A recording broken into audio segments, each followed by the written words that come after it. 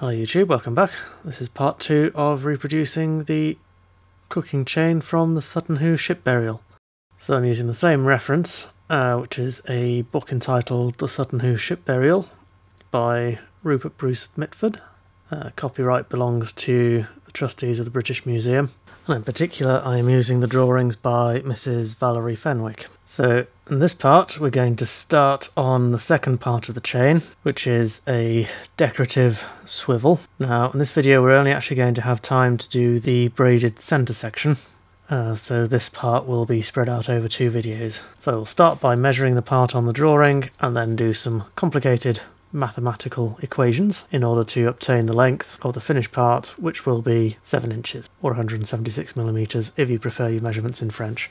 So I am using wrought iron, and I have this section of 1 1/8" round, and I will take it to 3/8 round, partly with a spring swage I made for a different job.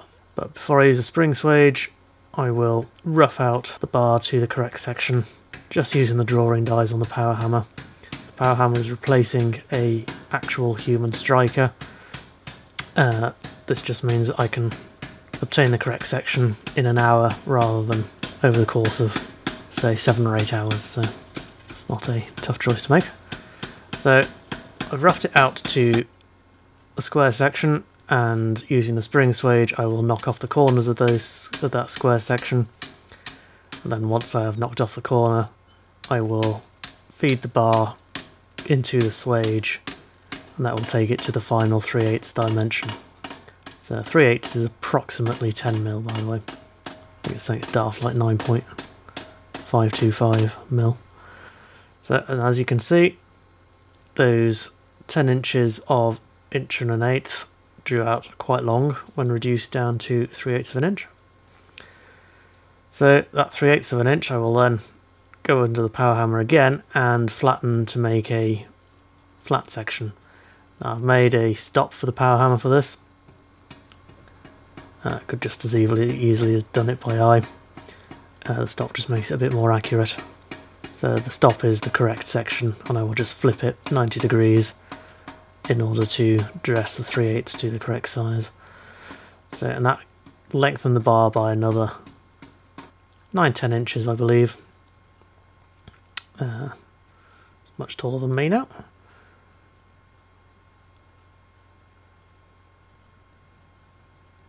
So this ended up being 80 inches long, so I cut it down into 4 sections, 20 inches long each. And I will take 2 of those and just tack them together. So if I'd thought a little bit further ahead, I could have just left it as one piece and folded it down the middle and welded it up equally. So I'll take 1 heat to tack and 1 heat to weld. This is wrought iron, it's self-fluxing, you don't need any borax, just get it up to a nice snowball heat.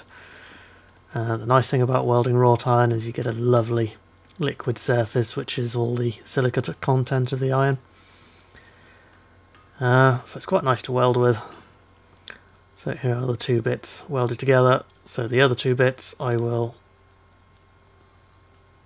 put either side in a nice iron sandwich and forge weld those into place.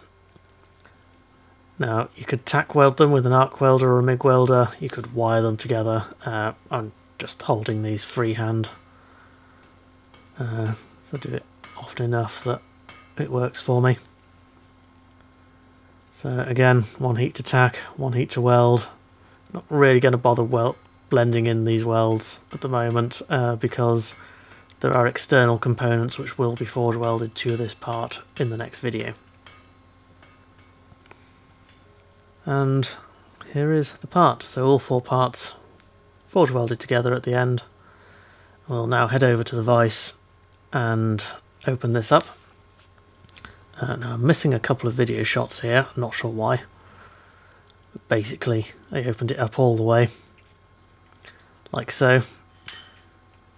And I'm actually missing the footage where I started the bends, but basically you want to bend the opposing bars and bend them nice and tight. So this clip here, I didn't quite get them down as tight as I should have, but as you can see here, not very much bother. So the opposing bars, flip them over, and basically braid them together. So, and to get the heat in the right place, I could have used a gas torch, but I am keen on doing this using as similar methods as possible to how the original would have been made. So they didn't have the old gas axe back then. So I will just lay it straight down on the fire like so, and heat up all the bars at the same time, and go from there.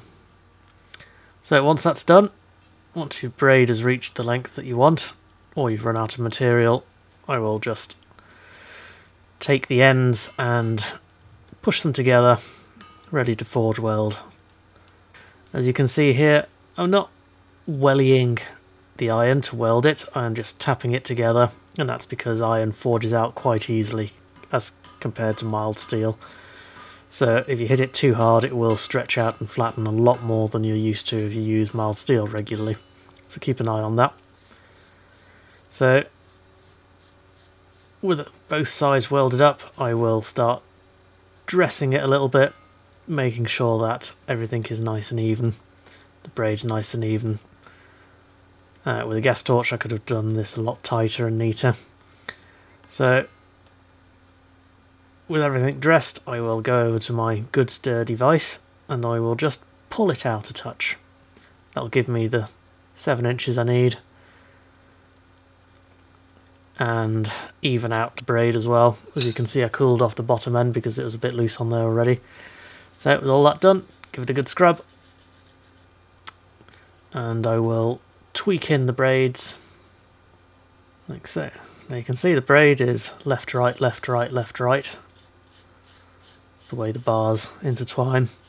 If you look at the drawing by Mrs. Valerie Fenwick, you'll see that the braid is set up the same way, left, right, left, right, left, right. So I think my section is a little bit chunkier than the original section. Not too worried. As you can see, it's come out fairly decent. For the next episode, we will forge those external elements and weld it all into place and offer it up to the ring. So thanks for watching. Please leave a like or a comment if you enjoyed this video. If you enjoy watching my videos, please consider donating on Patreon.